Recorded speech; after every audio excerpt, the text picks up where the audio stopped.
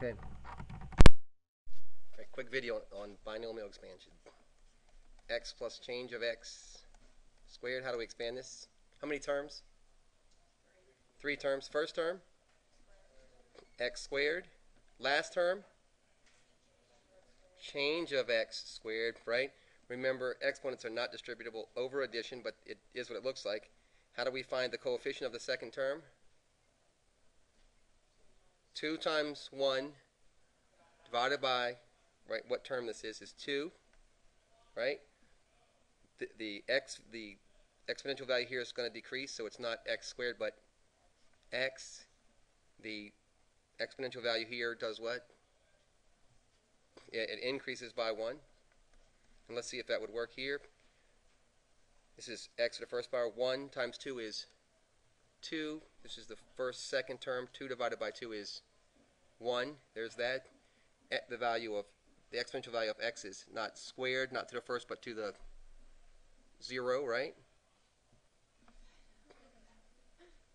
X plus change of x to the third power. So when you're looking at this next time and you can't figure out how to do this, just go to this video. Do what here?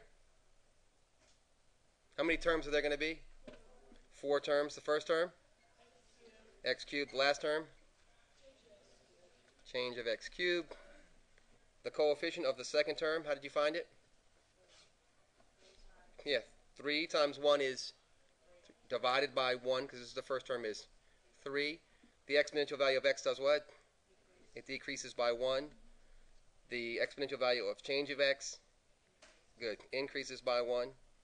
So the next one is the coefficient of this term is 2 times 3 is 6, divided by 2 is 3.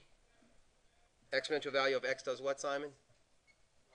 Exponential value of x does what? It decreases. Exponential value of change of x goes up. Right? Just to check and see if this worked on the last one. 1 times 3 is 3, Tommy, right? 3 divided by 3 is 1. The exponential value of x is decreasing.